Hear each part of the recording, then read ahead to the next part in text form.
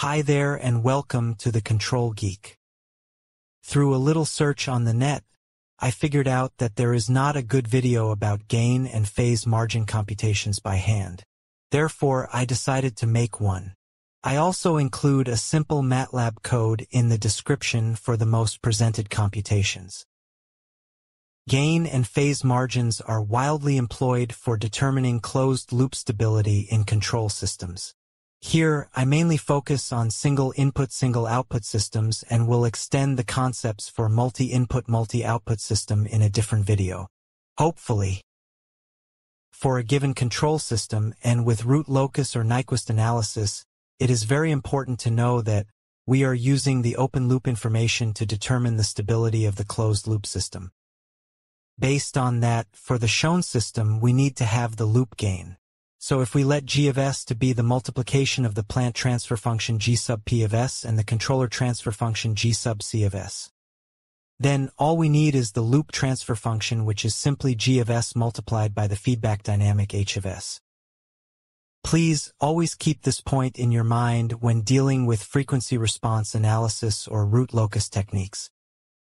Now, as we have the loop gain or loop transfer function, we can compute the stability margins through Bode plots, Nyquist plot, or direct calculations by hand. Let us start with Bode plot. Once you have the loop transfer function, you can draw the Bode plot to some scale. For instance, let us have the following example in Bode plot. The gain margin can be computed from the following formula. Here, the W sub 180 is called the phase crossover frequency, which is defined as the frequency at which the loop transfer function has a phase response of 180 degrees. To translate these concepts, we first need to locate the 180 degrees on the phase plot and draw a horizontal line until the line crosses with the phase response. The crossing point gives the crossover frequency, which in our example is around 4.8 radians per second. Then we need to know the value of the loop gain at this frequency. This is done by drawing a vertical line from the crossing point all the way up to the magnitude response of the loop transfer function. At the new crossing point, we have the value of the loop gain magnitude, which is around minus 11.8 decibel for our example. With the formula of the gain margin Gm given above, the gain margin is found. Here, the gain margin is around 11.8 decibel. Before proceeding to phase margin, let me give a couple of notes here. First, if you have more than one crossing, in other words, you have multiple gain margins, then take the smallest value. Second, if you got no crossing points, then the gain margin is infinity. Now, let us deal with phase margin determination. For a given Bode plot, the phase margin is computed from the shown relation. Here, W sub c is called the gain crossover frequency, at which the magnitude of the loop transfer function is equal to 1. The step of finding such margin involves first, drawing a horizontal line on the magnitude response plot from the 0 decibel, which corresponds to magnitude of 1, to the curve of the response, as shown. The frequency at the crossing point is the gain crossover frequency, which for our example is around 2.23 radians per second. The second step is to draw a vertical line from this crossing point all the way down to the phase response plot. At the crossing point with phase plot, we need to know the phase angle, which for our example is about minus 126.5 degrees. The last step is apply the formula of the phase margin Pm given above to compute the phase margin, which is 53.3 degrees for our example. Once again, for multiple phase margins, take the smallest one. The determination of the gain and phase margins is a little bit different with the Nyquist plot. For a given Nyquist plot, we can identify 2 points. The first point is the crossing with the real axis. The second point, however, involves drawing a unit circle. The point at which the circle crosses the Nyquist plot is our second point. At the first point, we have the phase crossover frequency. In addition, the reciprocal of the crossing point, capital G, gives the gain margin. On the other hand, by drawing a line from the origin to the second point, we could measure the phase angle as well. In the same time, the second point gives the phase cross over frequency W sub c, which we will attempt to compute later in the hand calculation mode. In this regard, let us take an example. The plot shows a Nyquist response of a loop transfer function. The first point that can be identified is the intersection with the real axis as it is indicated by the green point. For the second point, we need to draw a unit circle as shown. Then, we take the intersection of this circle with the Nyquist plot. This is shown by the second green point. At the first point, the value of the plot is around 0.3. Thus, the gain margin, which is simple the inverse of this point, is about 3.33. The phase margin is about 67.71 degrees. Now, as I have introduced the determination of the stability margins employing Bode and Nyquist plots, it is important to say that this determination requires that both plots to be drawn to a precise scale. This requirement cannot be achieved easily, especially during exams. Therefore, I am introducing my experience here and will show simple steps to draw the Nyquist plot and compute both gain and phase margins by direct hand calculations. For that, let us have the following example. This loop transfer function has 1 0 in the right-hand side of the S-plane, along with 4 poles. 3 of them are stable. The very first step of the solution involves a table as shown. To fill up this table, we need 2 steps. The first step is finding the magnitude and phase of the given function when the frequency approaches both 0 and infinity. Starting with the magnitude, we need to substitute jw for each s in the given function. Then, we need to take the limit as the frequency w approaches 0 and infinity, respectively. Note that these values are the absolute values, meaning that we take the absolute of the final result of the limit function. For instance, the value of the limit function is -40/6 when the frequency is approaching 0, but we need to take the absolute value, as we will take care about the sign in the next step. With this step, you will prevent the confusion about the angle of the function at 0 or infinity frequencies. At this point, we can add these values to our table. The next step is finding the phase at 0 and infinity frequencies. For this step, I am introducing the following table that will assist us so much. This table gives the phase of a function in terms of its zeros and poles when the frequency approaches 0 and infinity. The first row is for a 0 at the origin, where it has 90 degrees at both frequencies. The second row is for a pole at the origin, where it has -90 degrees at both frequencies. At the third row, we have a 0 in the left-hand side of the S-plane, where it has 0 degree when the frequency is close to 0 and 90 degrees when the frequency approaches infinity.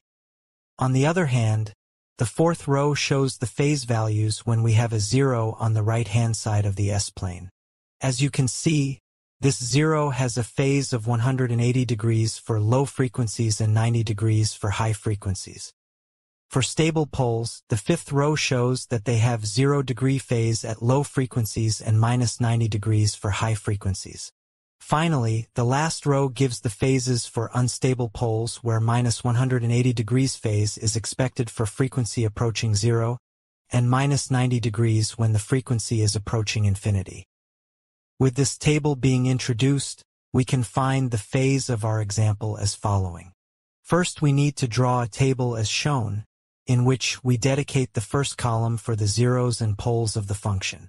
At this point, you need to write down your function in terms of zeros and poles. Second, and from the previous table, we need to fill the remaining columns. The unstable 0 will have 180 degrees at low frequencies and 90 degrees at high ones. For the stable poles, we have 0 degree at frequency close to 0 and -90 degrees at high frequencies. Lastly, for the unstable pole, we have -180 degrees and -90 degrees for low and high frequencies, respectively. As a final step here, we need to sum up the last two columns and add the corresponding values to our table on the right-hand side. The second step in our solution is to find the corresponding frequencies at which the Nyquist plot intersects with the real and imaginary axes. To do that, we need to use the non-zero pole formula of the given function. With this function, once again we need to substitute jw for each Laplace variable s. The resulted function is as shown. Now we need to write both numerator and denominator in complex number form as shown. Also, we need this final function format be in pure complex number form. This can be achieved by multiplying both numerator and denominator by the conjugate of the denominator function. A genital reminder: the multiplication of two complex numbers is given by the shown rule. Thus, the result would be a pure complex number as the denominator is a real number as shown. This is because when a complex number is multiplied by its conjugate, the result is a real number. As a final step, we can write this function as real and imaginary parts as shown. Considering this last formula, we can now determine the frequency or the frequencies at which the given loop function crosses with real or imaginary axes in the S-plane. Starting with crossing with real axis. Here, we will take the imaginary part of the shown function and equalize it to 0. This is because any point on the real axis in the S-plane has a 0 imaginary part. Solving this equation is like solving the following equation, which gives the following roots. The first root is 0, so we ignore it. The second root is negative, which we ignore as well because we do not have frequency in negative. The third and fourth roots are also ignored as they are complex roots. The only root that we need to consider is the last root, which is a real number. You may have more than one real root, which means that you have more than one crossing with real axis. Here, as we have one real root, therefore we have only one point at which the Nyquist intersects with the real axis. Considering this real root, we need to evaluate the magnitude and the phase of the function gh of jw. By substituting this real root in the function, the result would be minus 0.5192. Thus, the function has a magnitude of 0.5192 at a phase of 180 degrees. This is because if we represent this result on the S-plane using the polar representation, we need to put the number on the real axis in the left-hand side, which will have an angle of 180 degrees as shown. We need to add this result to our main table. Following the same procedure, we can compute the crossing point with the imaginary axis. But here we need to equalize the real part to 0 and solve for the corresponding frequency. This is because on the imaginary axis, each point has a 0 real part. As we did above, solving this equation is equivalent to solving the following equation. The result is as shown. The only real root is the first root, thus we have only one crossing with the imaginary axis. Once again, multiple real roots means multiple crossing points with imaginary axis. Of course, we need to evaluate the loop gain gh of jw at this frequency as well. The obtained value is minus 3.9858J, which is equivalent to the same value with 270 degrees angle. This is because if we represent this number on the S-plane using polar system, we need to draw the point on the negative part of the imaginary axis. Thus, we have 270 degrees as our angle. Adding this result to our table will complete the table blocks, and this means that we are ready to draw the Nyquist plot. To do that, first draw the S-plane axis as shown. Then we need to project the computed points in our table on these axes starting from low frequencies all the way to infinity. Based on that, the first point would be the value of the function at frequency close to 0. This gives the red point as shown. The second point would be the point at which the plot intersects with the imaginary axis. This gives the green point on the negative part of the imaginary axis as shown. The third point is the point where the plot crosses the real axis. This results in the purple point. The last point is where the frequency is very high. This gives the light blue point as shown at the origin. It is important to state that for multiple crossing with real or imaginary axes, the projection of the points must be according to their corresponding frequencies starting from lowest to largest. The next step in drawing the Nyquist plot is connect these points with a line. Starting from the first projected point toward the second point, draw a curve.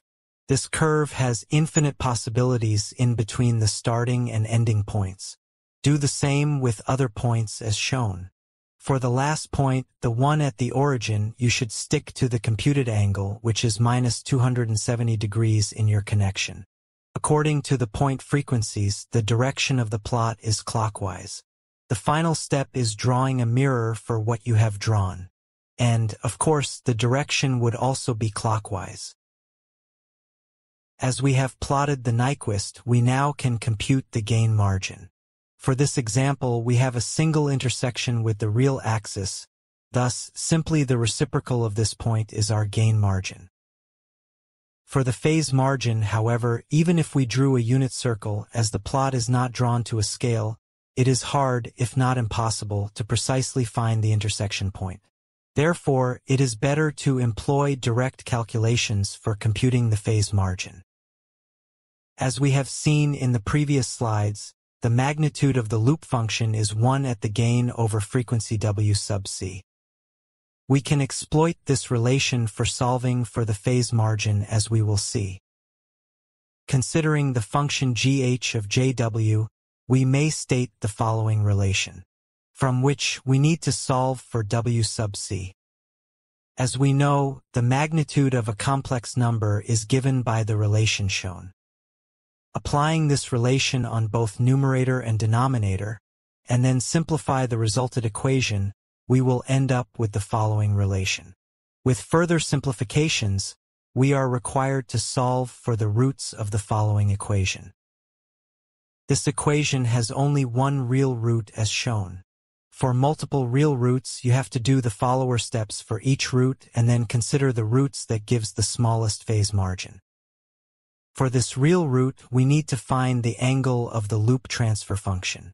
Knowing that the angle of a complex function is given by the shown formula, we can apply this relation for both numerator and denominator, and keeping in mind that we have to subtract the angle of the numerator from the angle of the denominator. This is a rule of finding the angle of a rational complex function.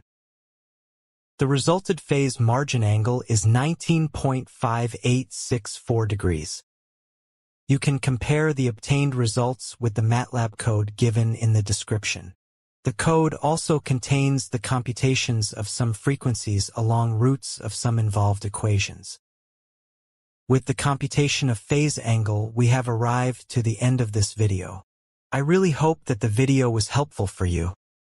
As usual, please do not forget to subscribe to the channel, give a thumbs up to the video, and write your opinion about the introduced contains. Thank you, and I will see you in another video, hopefully.